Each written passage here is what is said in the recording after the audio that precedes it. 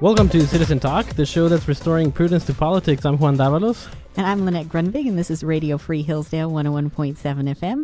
And if you're talking about restoring prudence, Juan, why don't you say what restoring prudence is? Well, I'll start with saying what prudence is. And prudence is the ability to know what the right thing to do is at the right time, considering the circumstances. If we know what the end of what we want to achieve is, we need to look at the circumstances to choose what the right means are. And prudence allows one to choose the right means for achieving that end.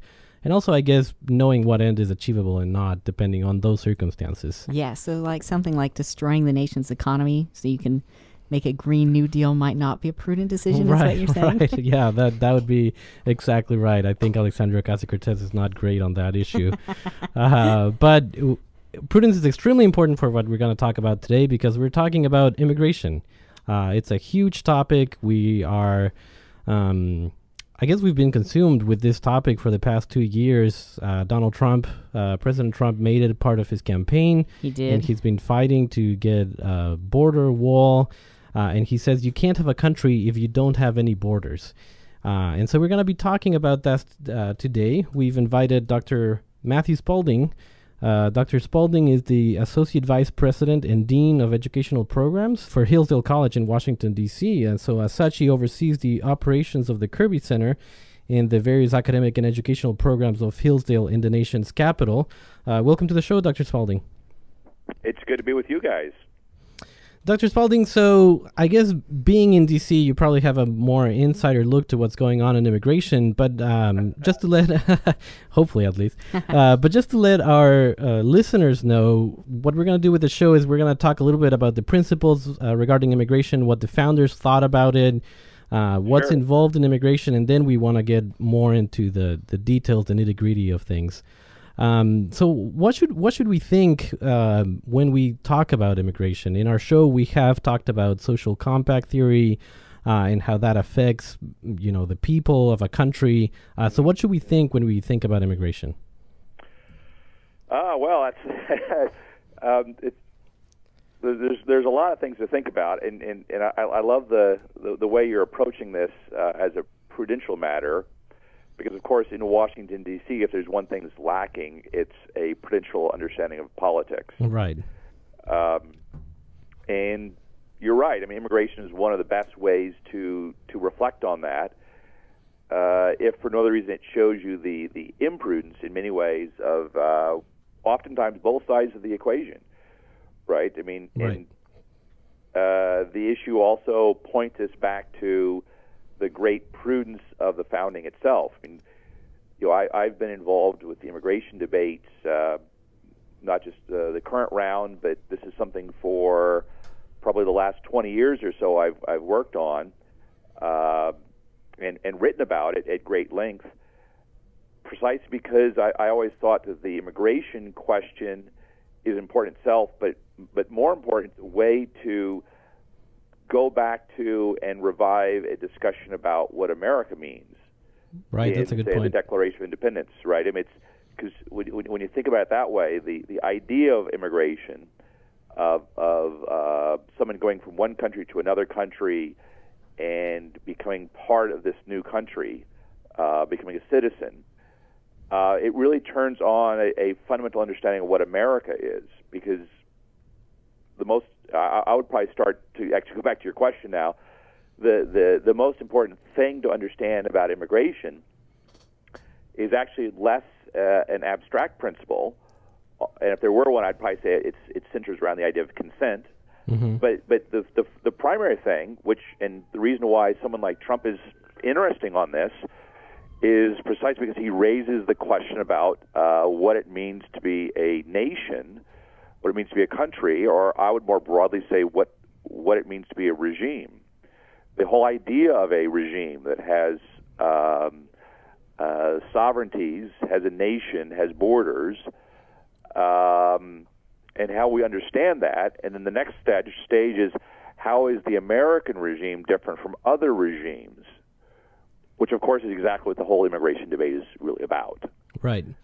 Now, I'm speaking here as a naturalized citizen, so this question might sound strange coming from me, but I wonder, why have immigration at all? Well, that's a fine question and a legitimate question, to which I think there's a good answer, right? I mean, I suppose a practical answer is you do want to have immigration growth through immigration, and I think we do know historically that for many nations, the existing population isn't sufficient. So I think there's a general argument about why immigration can be a good thing.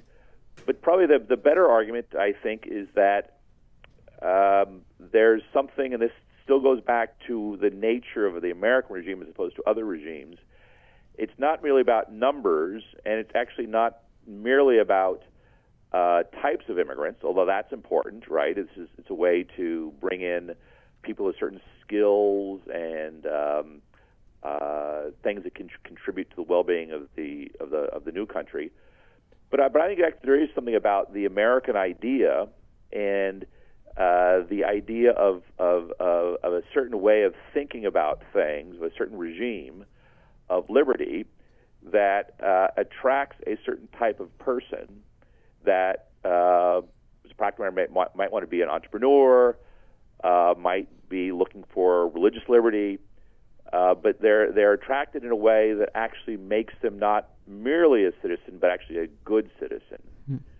And as a regime, that's what we're ultimately looking for, right? Whether they're our own children we raise to be good citizens, or people who are not born here but are actually Americans by choice. I was going to say one of our, at least one of my great friends, I don't know if you guys knew him, but Peter Schramm, who was Hungarian and escaped with his father during the Hungarian Revolution, made its way to America. You always would say he was born in America. He was born an American, but not in this country. That's funny. I haven't. I don't know him personally, but I often say something similar. I wasn't born in this country, but I've always been an American. I wanted to. What you're saying reminds me of a quote of that Washington said. He said, "The bosom of America is open to receive not only the opulent and respectable stranger, but the oppressed and persecuted of all nations and religions." And I think that's basically in line with our founding principle, right? We believe that all men are created equal, and what that equality means is that everybody has a right to have their life, liberty, and property protected and pursue happiness. And so in that sense, I guess, as Americans, we do believe that anybody in the world has the opportunity, I guess, to try to be an American, to try and come to be part of our political community. But I guess there's limits to that. And what would you say are some limits? Why would we limit immigration? Right. So it goes back to that distinction of regimes, which is why I keep wanting to emphasize that thing. Because at the heart of the first of all, there's a difference between America and other countries, right? So you think of the France or Germany, and Reagan was actually very good on this rhetorically, but he always liked to point out that anybody can move to Germany and actually become a German citizen, but you can never truly become German. Or you can move to France and never become a Frenchman. Right, because those countries are ultimately based on blood. Right. But anybody in theory could come to America and become an American. Right. And that tells us something. So you're right. In theory, in principle, anybody can be an American because we don't discriminate. We believe that all men are created equal. We can go back and read Abraham Lincoln's famous 4th of July speech. I think it was in 1858 before he becomes president. About he's lamenting this question about, well, what about all those people who are not descendants of the founding fathers that come from other countries? And he says, they go back and they read that Declaration of Independence, and they realize that at that point they are blood of the blood and flesh of the flesh who of those who wrote the Declaration. So the principle is anyone can become an American. Having said that, right, those same principles of human equality, which give rise to consent, mean that not that doesn't follow that everyone has a right to be an American. Right. They in principle could become an American, but it has to be done in a way that is consistent with the same principles, which means it has to be done according to the consent of the American people. And part of that consent means they are coming over here and going through some process, something consistent with the laws that that country has made, in this case this country has made, by which one enters and then goes down this path of becoming an American, or if not becoming an American, respecting our laws, and then not continuing, right? I mean, the whole idea of an American regime, and this is always the thing that's debated about immigration, but in many ways about America generally, right, is it's both a universal idea of human equality, but it's also a particular nation. And immigration is one of the areas, of which there's others, but one in particular where those two things come together. How do you reconcile a universal truth with a particular truth that has to do with a particular regime and a particular circumstance at a particular time? Well, that's done through the process of having laws and rules that are consistent with the principles, but make proper accommodations for what's necessary to go through that process. Broadly speaking, when it comes to the question of becoming an American, right, we have something we've long referred to as naturalization. Right. Right. What are the things you must do? So in theory, anyone can become an American. So if you choose to try to do that, there are things we believe you have to go through to become naturalized, which is a very term that means to become a citizen as if you were naturally a citizen. Right. So go ahead. I'm just curious. So we talk about everyone being able to become an American, and I certainly believe that is true, as long as they hold to the principles of whatever the American regime we decide are. It's interesting, though, looking at the Federalist Papers, John Jay in the Federalist Papers talks about America having been blessed because we have a similar religion, a similar language, we come from a similar background. And that allows us to create a nation with unique circumstances that can give rise to liberty. And Benjamin Franklin, of course, was concerned about a lot of the German immigrants in Pennsylvania, that they lacked that background or that understanding to be fully American.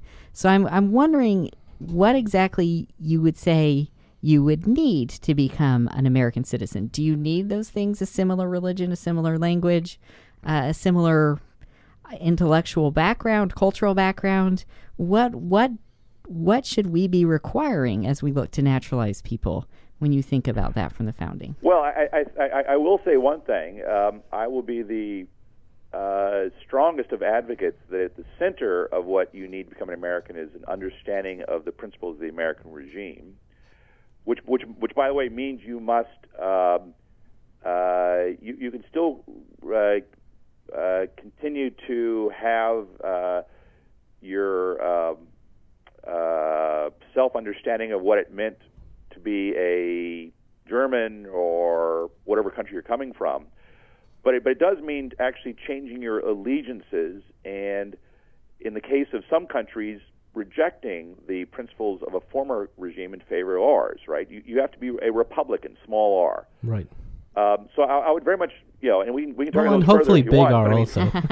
What's that? Hopefully big R also, capital R also. Well, given the debate today, I suppose that might be true. But obviously that's not a requirement. Right. And we can go more there. But I would also be the first to underscore some other things. So the reason the founders, and this includes, you mentioned Franklin and Jay, Hamilton was very concerned about immigration, and so was Thomas Jefferson. And they have various things both write about these concerns. So you need to somehow become a partisan for the principles of the American regime, which means rejection of monarchy and authoritarianism or whatever it might have been when you do. But But then coming here, you need to take on certain attributes. I don't know that that means you have to have a common religion, although the fact that so much of our immigration was coming from Western Europe for so long, I think is very important. But it does mean you need to understand the meaning of religious liberty. So religions that are closed to religious liberty, we would have a problem with. Mm-hmm. But also, I would add a common language. Right. Our language happens to be English. Does it have to be? Is it English in principle? Not necessarily. That just happens to be our language. Mm-hmm. But the further question is, why do you need a common language? You need a common language because in a democratic republic, it's important for the citizenry to communicate about the principles and practices of the regime. Right. And if you cannot communicate to the extent that you can have an opinion and vote and read a newspaper and participate, you can't be fully assimilated. Mm. And I would argue you can't fully work in and become part of the American economic system. And you're bringing up the question of assimilation there, which I think it's crucial because it seems to me that part of a big part of the equation of thinking about immigration and how many immigrants we accept into the country a year, or if we put any limits, is that question of assimilation. Because what you need to do is you need to have people assimilate to your way of life, to your culture, whatever that culture may be. And in this case, we're talking in the United States. Mm-hmm. So therefore, immigrants need to assimilate to that culture. And I remember I grew up with a very, you could call it a very Americanized worldview, and I had a basic understanding of the principles of the American country or of the nation before coming to the United States. I came at the age of 17, and I still remember thinking to myself how hard it is to assimilate to a new culture. Things that people don't even think about. My view of police officers coming from a third world country, you have this expectation of the police as being somewhat corrupt, and so you always see them with a very skeptical mindset. And changing that when you come to the United States and understanding, no, these are upright citizens that are enforcing the law, and understanding that in this country you live under certain laws that were made by the people. All those things take a lot of time, actually. And so how do you think assimilation plays into our understanding of immigration? Well, I think you're right. I think it's crucial. And I would go back to our discussion about you need to know something about the principles of the regime you're going to. And in our case, you need to know the principles of Republican government, which means you understand the distinction between where you came from, be it authoritarian or monarchical or whatever it might be, to America. But again, that's not an abstract question. So we give them a civics test. I actually, when it was rewritten during the Bush II administration, I actually helped rewrite the citizenship test. I took your test then. You might have taken my test, which sounds like you passed it. Yes. And we weaved into it more questions about actually regime principles. So rather than just merely telling us what are the colors of the flag, you had to know something about its core principles. But having said that, I was just to pursue what you were saying is the question is, how does one really learn those principles? And my point is, you don't learn them simply by studying for a civics test. Right. You learn them by participating. You learn them by being a part of the society and the culture. You learn them by participating in civic organizations, by being in the workforce, by living one's day-to-day life by the rules and regulations of a city, right? Right. Mm-hmm. So assimilation, again, the very word gives us part of the answer, right? It's to become as similar, not the same, but similar in a way. Well, in what ways are we similar? Well, I mean, you prefer one food, I might prefer another food. My ancestors are Irish. My wife's ancestors are Italian, so she talks with her hands a lot. She seems to be more outgoing, right? That's not what matters. We are similar in the sense that we have an agreement about certain common principles, but also we are similar in the sense that we operate with certain, or we learn to operate with certain common assumptions about essentially the workings of the rule of law, the workings of an economic free market marketplace, about respecting religious liberty, right? Those kinds of things, I would argue, must be similar to the point of those things being much closely held in common, so that then you can have the diversities that are important ethnically and important to how we define our lives and our communities, but they're no longer defining in a way that goes to the heart and soul of what it means to be a citizen. Right, and we're going to actually go ahead and take a short break. We've been talking with Dr. Spalding. He's the director of the Kirby Center, part of Hillsdale College in Washington, D.C. We're talking about immigration and how important it is, how it was important for the founding. It's important now for the country. But what we need to think about when we're thinking about immigration, the needs for the country might change as time goes along, and we need to look at those circumstances. So as we come back from the break, we're going to keep talking to Dr. Spalding a little bit more about the circumstances right now in the country. President Trump just proposed some changes to immigration, so we're going to talk about those. You're listening to Citizen Talk, the show that's restoring prudence to politics. I'm Juan Davalos. And I'm Lynette Grunwig, and this is Radio Free Hillsdale 101.7 FM. And you can also hear us on SoundCloud, or you can check us out on your podcast app on your iPhone or iPad, and just search for Citizen Talk, all one word. We'll be right back after the break.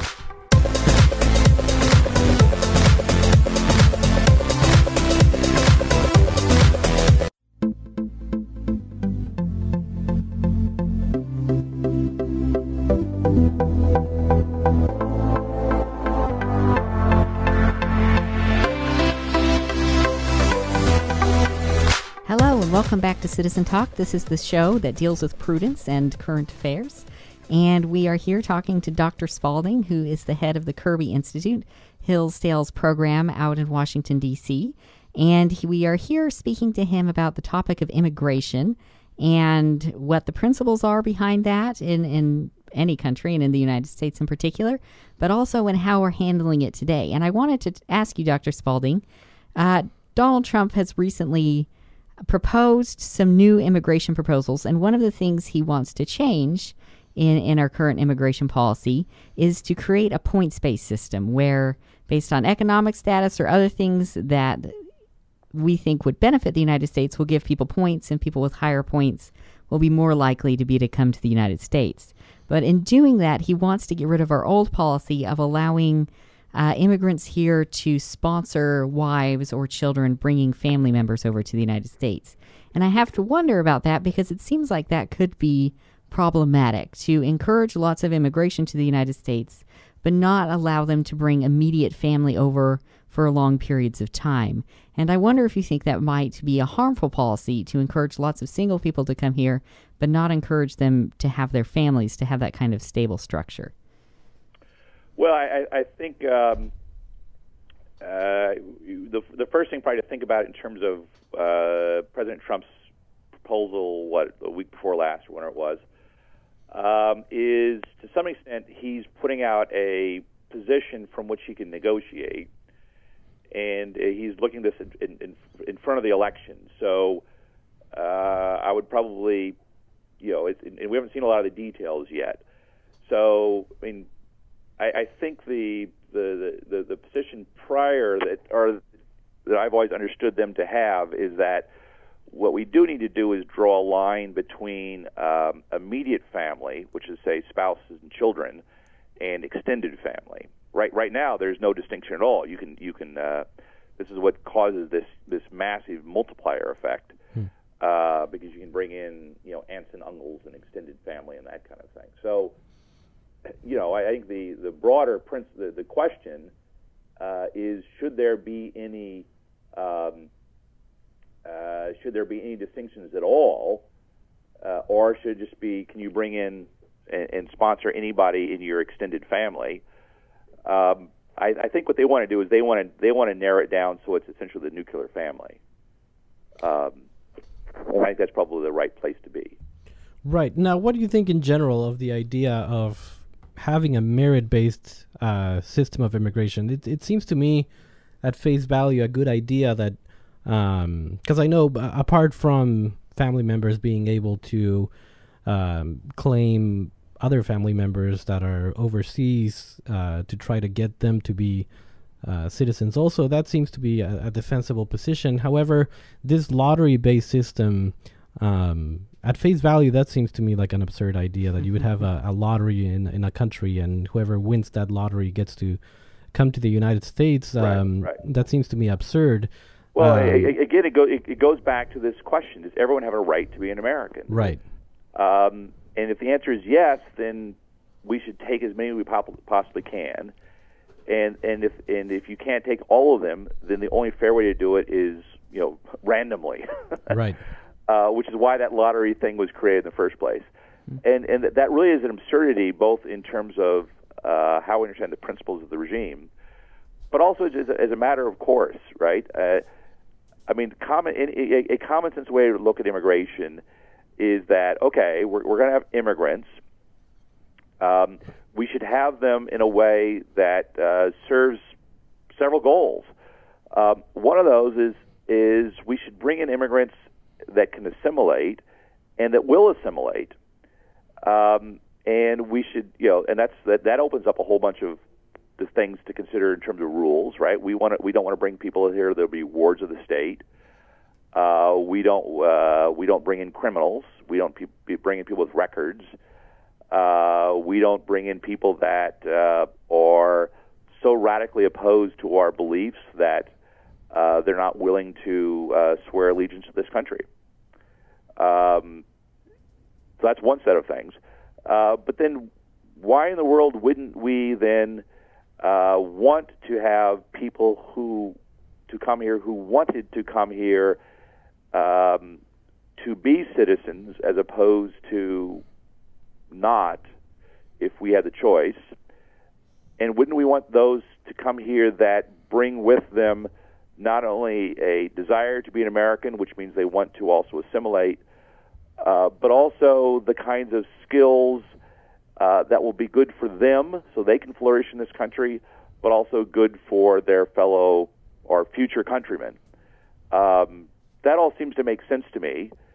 And I would add a third category, which is, yeah, you're right, the random thing is absurd, but the way America can show its openness is we have other categories for those that are persecuted, for those that actually have cause to seek the protections of America, right? And that's what the Statue of Liberty really means. Doesn't mean anybody ever can come here, but it does mean that those who are escaping persecution and situations that we can help to protect them from, we'll also have some room for them too, as much as we can. But again, it doesn't mean that we can't have some sort of rational decision-making process by which we figure all those things out. Right. So, yeah, the principle seems pretty clear. You want people to come here who want to be Americans, who believe in America, who will have the capacity to thrive here. But it becomes really difficult when you talk about, I think, the details. And one of those issues, of course, that has come up a lot in President Trump's administration is Muslim immigration. And even a U.S. Cardinal, Cardinal Burke, recently said that it was patriotic to not necessarily want large-scale Muslim immigration in Europe or the United States, because Islam doesn't fit well with the principles of say, Europe or Western culture in general. And that's one of the things I'm wondering, because we talked earlier about religion. Is there a kind of religion, or what kind of ideology do you need to come here? And what do you think about those tricky questions, those questions of, say, Islam, and how would you make a judgment as to whether Islam is compatible with, say, Western values? And even then, considering divisions within religions like Islam, how would you determine individuals? Right, because it was interesting that the founders, I think, they extended, I think Washington extended citizenship or invited to become part of our political community to I think Jews who were the first to become citizens of a country was the United States. Invited Catholics, which at the time was sort of a tricky subject. Right. So how do you think about those issues that Lynette mentioned? Well, I think, at least in broad terms, you think about the way the founders did, right? I mean, take the Catholic question, which in many ways was the hardest, which is to say here are religious believers who actually have some kind of allegiance to a foreign leader, a foreign head of state. I mean, the Vatican technically is a separate country, and the Pope is a head of state. How does that work? Right? I mean, it's kind of anarchical. It's it's the one true church. Right? There's all sorts of problems. Right. But you think through how it worked out after a while. There was this whole Americanist debate in the 19th century, and what happened is that, and the Catholics in Europe actually were not exactly pro-American for a long time. Mm-hmm. They had doubts about America because they thought America was this kind of radical Enlightenment experiment. But what worked out over time was that the Catholics who came to America assimilated in a way that they came to understand the meaning of America, which has deep intellectual roots in the nature of things, which was compatible with their religion. But they also themselves came to have a deeper understanding of what it meant to be Catholic in a kind of liberal democratic regime, which was that essentially they learned a proper understanding of the separation of church and state, which meant doctrine and lawmaking, not necessarily religion and politics. Right? Right. It's a question we still work on today. Right. Fast forward to today, I mean, with the Muslims, they need to figure all that out. I mean, the founders, there's a couple places where Washington and others talk about Muslims. They're not against Muslims. They think they should be Christian. Right. But the more important thing, the same way they talked about Catholics or Jews, they need to come to understand the principles of America. And the key problem with the Muslim faith in Islam and Islam needs to figure this out, is to what extent does Islam as a religion recognize a realm of religious liberty? And the fight essentially between the extremists and the moderates is over that precise question, right? Isn't it interesting that we have had Muslims in America for a long time, and indeed those who have been in America have assimilated quite well until relatively recently, because there's been a radicalization of Islamic thinking in certain parts of the world that has now been immigrating into Europe, and to some extent has slightly, but not so much yet, started influencing America. But the problem with the radical Islam view is that it doesn't recognize religious liberty. Anybody who's not a Muslim is an apostate. And that's not compatible in principle with the regime of Republican government, having nothing to do with their faith, other than the fact that that their faith is not willing to recognize and allow to exist those of other faiths. And so, that's a problem. Which do you cut off? Do you not allow any Muslim immigration? I'm not sure that's the answer. Do you perhaps are you leery of, or maybe do you cut off immigration for particular countries? That might be the prudent thing to do. To go back to your words, these things are best handled by a kind of a prudent accommodation, and then setting up and insisting upon the rules of assimilation, the methods, the processes of assimilation, so that it solves that over time. The problem we have today is if you don't insist on assimilation, and it's just a binary, go, no go, and your only choice is either you allow them to come here or you don't, that's not the right choice. Right.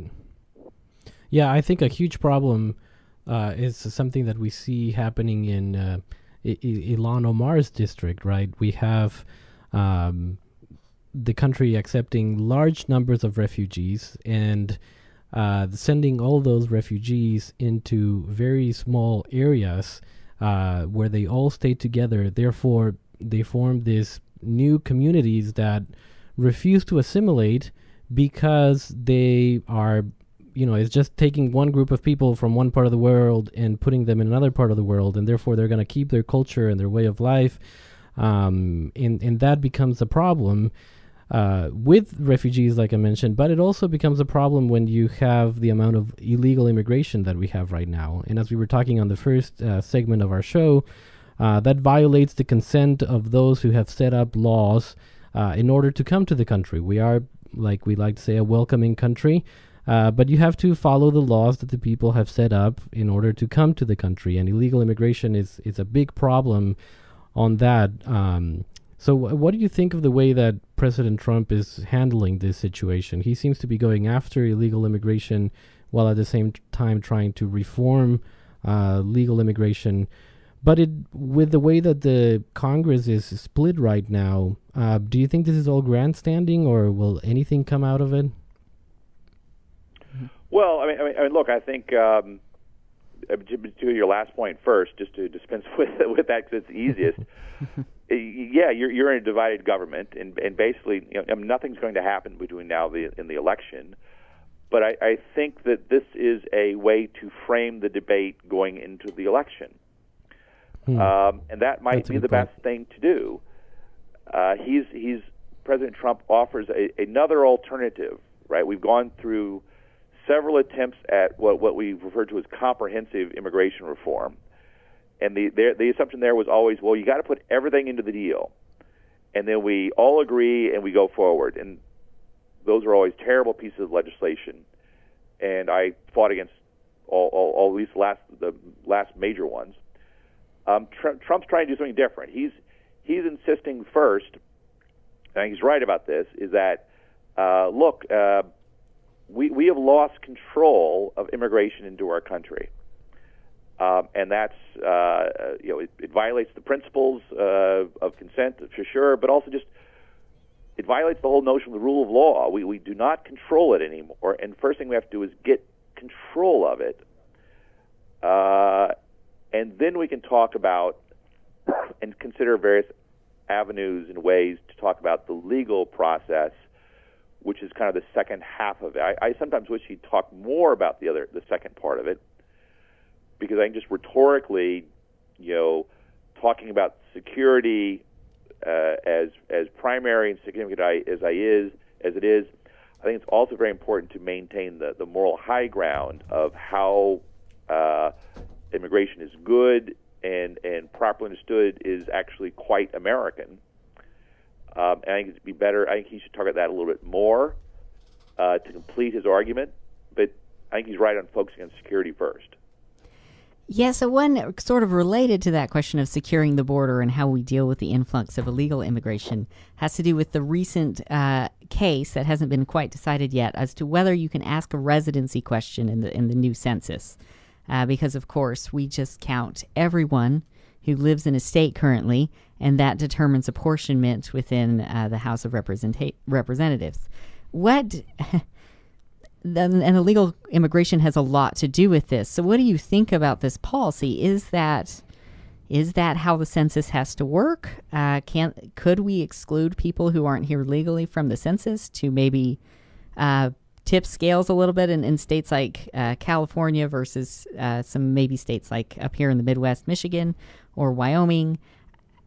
How do you see this immigration question tying into the new census that's coming up and the idea of how we determine votes and who gets to vote and all of that? Well, I mean, part of it is with many aspects of this question, and again, here we can evoke this question of prudence. I mean, we have had the current regime we have, immigration regime we have, has been building for 50 years now, right? It goes back to the legislation in the 1960s. That changed the nature of our immigration system, and we've tweaked it here and tweaked it there, such that at this point we're pretty far down a path, down a bunch of different paths or rabbit holes, if you will. And so if you change one piece, you got to think through all of its implications elsewhere. So, look, putting a question on the census taking, I think is absolutely appropriate, if not in many ways a requirement to know that information. But the battle really is, they're thinking about what does this mean not just for apportionment, but money, welfare money, other money going to states from the federal government, hospitals, you name it, right? Because the effect over time has been to muddle the distinction between citizens and non-citizens. And any attempt to get better control of the immigration system, even if it's for the purpose of encouraging citizenship and immigration to citizenship, you can't blur those distinctions anymore. And so you got to start drawing lines, even if you want to be liberal about those lines, even if you want to be accommodating about those, but you're still drawing lines. So, this is always the problem. Where do you start? Who goes first? Where do you draw those lines? And the problem now is if you draw any line, it's a fight. And I think in order to get going again and to start moving down a path towards a reasonable immigration policy, which means a policy which actually welcomes people into the process of assimilation and naturalization, you got to draw those lines. It's a prudence is what's required to prudence will dictate where you start, where do you pick the fights, how do you start going down that path. I think the census is a great one to do. I think probably at the end of the day, I think they'll win that on the legal front because it's clearly there's nothing illegitimate about it other than it opens up all these questions about other aspects centering around immigration and other aspects of the modern administrative state. And on that hopeful note, we're going to go ahead and end our episode today. Dr. Spalding, thank you so much for being with us. We hope to have you sometime again. Yes. Great. It's great being with you guys. Good luck. Thank you. Yeah, that was good. I'm glad we got to talk to Dr. Spalding. Immigration is such a valuable and important topic, and there's so many facets to it. It's very complicated. Right, and I think what's interesting about talking about immigration is that that's an aspect where prudence really comes to play because, it's your immigration policy is going to necessarily look different if it's, 1800 or if it's 2019. Because the amount of people that you need to let into the country will change depending on how many people are already in the country. While at the same time, there are certain things that shouldn't change. Yeah. Certain principles like assimilation. Mm-hmm. You need to be able to maintain a people. You need to be able to maintain a culture because those things are necessary for a regime to maintain itself. Yeah, absolutely. I think the founders understood that. And exactly how we determine that, that's a hard question, and that's why it should be left up to the voters and not the courts to determine this. Well, you've been listening to Citizen Talk, the show that's restoring prudence to politics. I'm Juan Dávalos. And I'm Lynette Grunvig, and this is Radio Free Hillsdale 101.7 FM, and you can also hear us on SoundCloud or on your podcast app. And just on YouTube now. And on YouTube. Yeah, oh, that's we're on right. YouTube. So you just search either on YouTube or on your podcast app, Citizen Talk, one word, and you can listen to all our episodes. And check us out on Facebook and comment on anything you'd like to discuss. We'll see you next week.